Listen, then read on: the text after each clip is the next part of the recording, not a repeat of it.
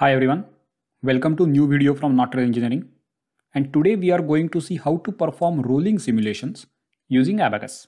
Rolling is one of the most widely used manufacturing process where a metal sheet is pushed through two rotating rollers as shown over here in order to reduce its thickness. Of course, when the thickness is reduced, the width of sheet will get increased a little bit, and this is a permanent deformation. I got many requests to make a video about how to do basic simulations of rolling with Abaqus. Now this is our geometry. If you pay a close attention, you can find two planes of symmetry. One, if you take a vertical plane over here, the geometry is symmetric about that vertical plane in the center. And also if you take a horizontal plane, something like this at the center, the geometry is symmetric about that horizontal plane as well. Therefore, we can use this symmetry to simplify our model. So instead of modeling full geometry, we can model only quarter of the geometry. And that quarter geometry is shown over here. First, we have a roller with radius 100 mm and it is rotating with angular velocity of 1 radians per second. The initial dimensions of sheet are given over here. Thickness is 10 mm, which is shown also over here. Width is 20 and length is 40 mm. We are going to reduce this thickness from 10 mm to 8 mm. The velocity of sheet is 100 mm per second, and this velocity actually should be calculated in such a way that the peripheral velocity of this roller should match this velocity. So let's say there is one point over here, then velocity of that point will be r omega.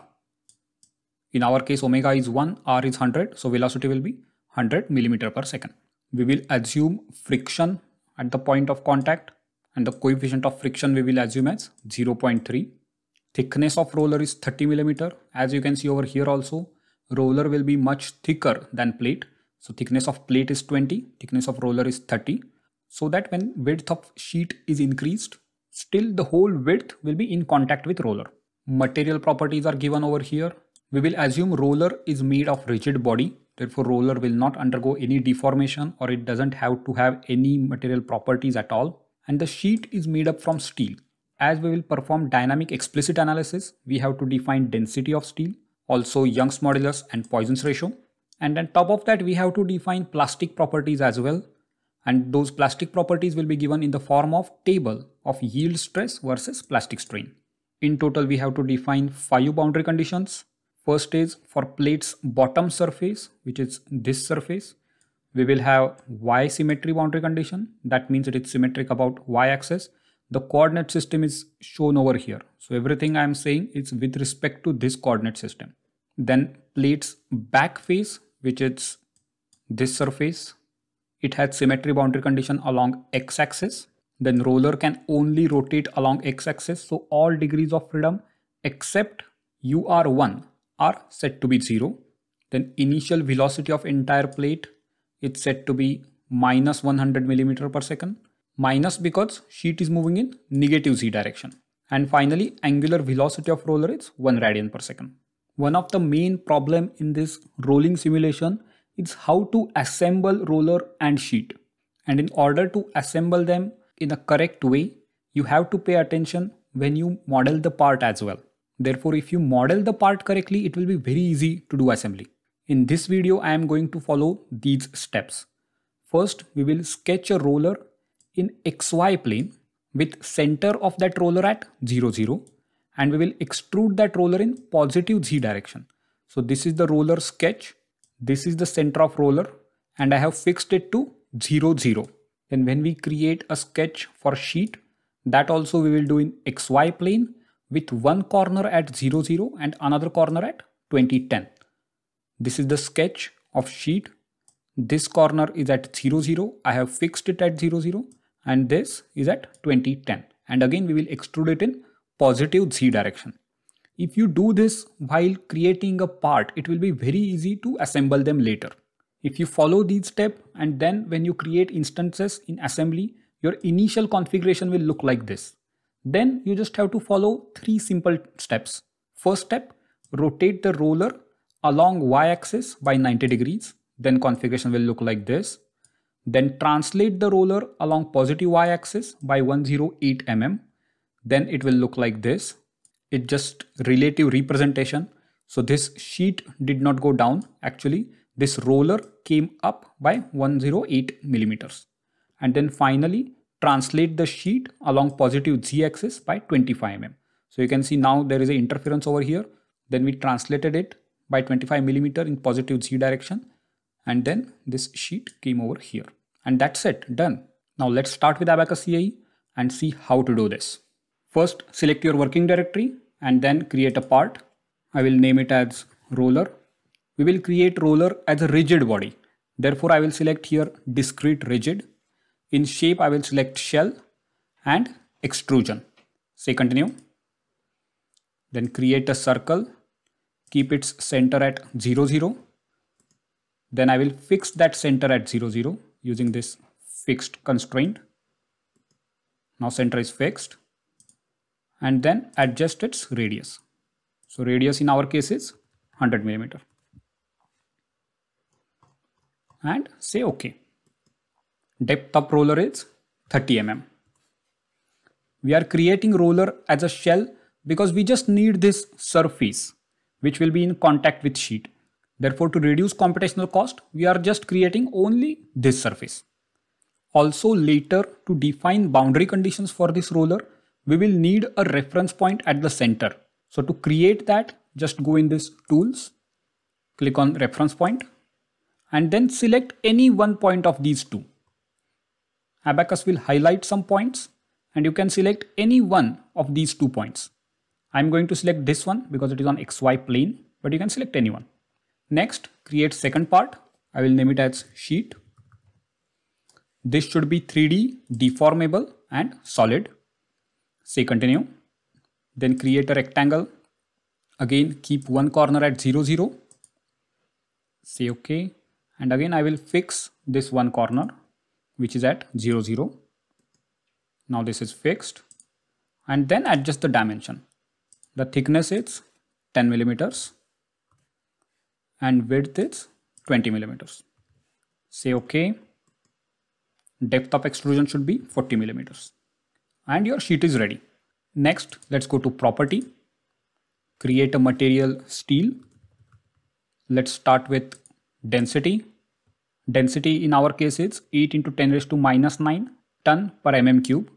We are using this ton per mm cube because we are going to stick with this SI mm units. Therefore, here I will input 8E minus 9. Next, go in mechanical, elasticity and elastic. Young's modulus is 210 gigapascal, which we will convert into megapascal. And Poisson's ratio is 0.3. Then again go in mechanical, plasticity and plastic. Here we will input that table, which is given over here, which gives how yield stress evolves with respect to plastic strain. I will just input this table now over there. Okay. And then say OK. Then create a section, solid homogeneous section. Say continue, select material steel, say OK, and assign that section to our part. Say OK. You don't have to assign any section or create material for roller because that is just a rigid material. Then go to assembly. And now we are going to see how to assemble them. First thing, just create 2 instances and say OK. And now you just have to follow these 3 steps. First, rotate the roller along y-axis by 90 degrees. To do that, select this rotate instance button. Select the instance which we want to rotate, say done. And now you have to select the start point of axis of rotation. Let's keep it at 0, 0, 0. Press the middle button of mouse. And then end point will be 0, 1, 0. That will define the y-axis. Again, say OK and enter angle of rotation 90. Again, press the middle button and it will be rotated. Say OK. Next step is translate the roller along positive y-axis by 108 millimeters. To do that, select this translate instance button. Select that roller. Say done. Again, first point should be 0, 0, 0. And the second point will be 0, 108 and 0. And you can see roller came on the top of sheet. Say OK. Now third and last step is translate the sheet along positive z-axis by 25 millimeters. To do that, again select this translate instance, then select this sheet, say done, and here again first point 000 and second point will be 0025 and say OK. Now if you zoom over here, you will see there is no interference and the sheet will move from this direction to this direction. Next, go to step, create a step. It should be dynamic explicit step, say continue. Keep time period as 1. You don't have to change anything over here. Usually in rolling simulations, people use mass scaling. It reduces the computational time, but we will not discuss that in this video. I will make a separate video about this. As of now, don't change anything, just say OK. Then go to interaction. Here we will define the contact between this top surface of sheet and surface of roller. To do that, click on this create interaction button, select surface to surface contact, say continue, then select first surface, which I will select as this sheet's top surface, say done. Next, choose the second surface type, choose surface, and then select this roller surface, say done. As roller is a shell part, Abaqus will ask you which surface do you want, the inside one or outside one. We want outside surface, which is brown, so select brown. Then this window will pop up. Here keep kinematic contact method, don't change anything, but you have to define contact interaction property.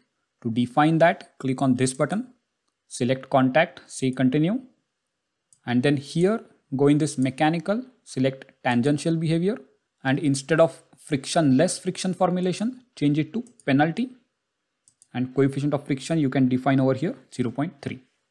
Once you are done here, say OK, and again say OK. Now contact is defined. Next, go to load. Here we have to define all those 5 boundary conditions. Now first boundary condition is Y symmetry on this sheet's bottom surface, which is this surface. For that, select this create boundary condition. Select this first option which contains symmetry. This you can define for initial step as well. Say continue. Select this surface, say done, and choose Y symmetry. Say OK. Next is X symmetry along the plate's back surface. That surface will be this surface. Make sure this is the surface which is aligned with roller. If you see this view, this surface is aligned with roller. This surface is not. So you have to select the surface which is aligned with roller. Again, click on this boundary condition, symmetry, initial, continue. This surface is selected, say done, and here X symmetry, say done. Next, we have to apply boundary condition for roller, and that we will apply to this reference point. For that, select again this boundary condition. Now go into displacement / rotation. Again, you can keep this for initial step, say continue. Select this reference point, say done, and now you have to click all the degrees of freedom except UR1 because it will rotate along x-axis. Say OK. Next, we have to give angular velocity. For that, again select this command. Here you have to select velocity / angular velocity, and then you have to change this step to step 1. Say continue, select that reference point, say done, and here VR1 will be 1. It is in radian per second. Say OK. And finally, initial velocity for this sheet.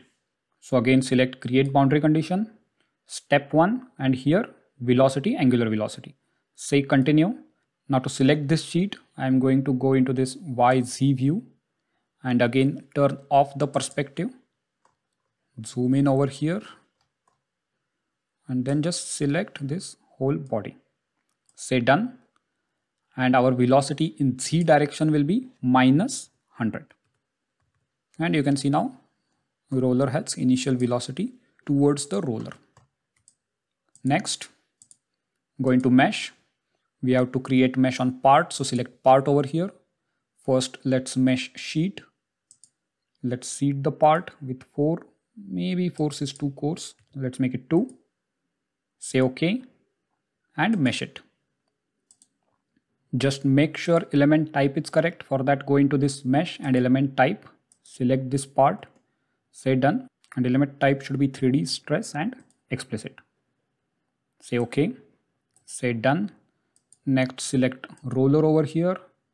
Again, let's seed the roller maybe with 5. Say OK and mesh it. For roller, the element type should be rigid elements. Again, change this to explicit. Say OK. And finally, go to job, create a job. I'm going to name it as rolling simulation. Say continue, say OK, and submit the job. One eternity later. Simulation is done, and these are the results. Because roller is made from rigid elements, so it doesn't have any stresses. But you can see this is our sheet, which just underwent rolling. You can animate this in time using this button. And you can adjust the animation speed as well. And you can see here as sheet is getting pressed by roller, its thickness is reducing and its width is increasing. You can see clearly here how width is increasing.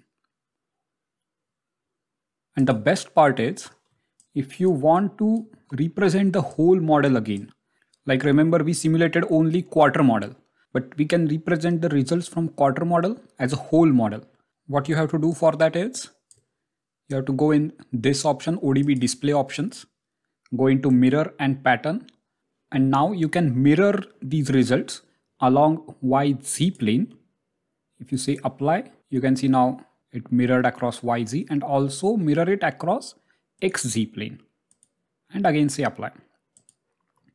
And now this is your full rolling simulation. And again, if you animate in time history, you can see how sheet is getting pressed in between two rollers. From this point, you can see how the width is increasing. To make it even better looking, what we can do is we can go in this options, common, and then just don't show any edges. It's difficult to identify that roller is rotating. So for that, you can just select something on the roller, some element, and now you can visualize the rotation of roller as well. Anyway, that's it for this video. If you have any questions, please let me know in the comment section below. If you like this video, please visit this channel's homepage and you can find many similar videos over there. And don't forget to show your support by subscribing to this channel. And as always, thank you for watching.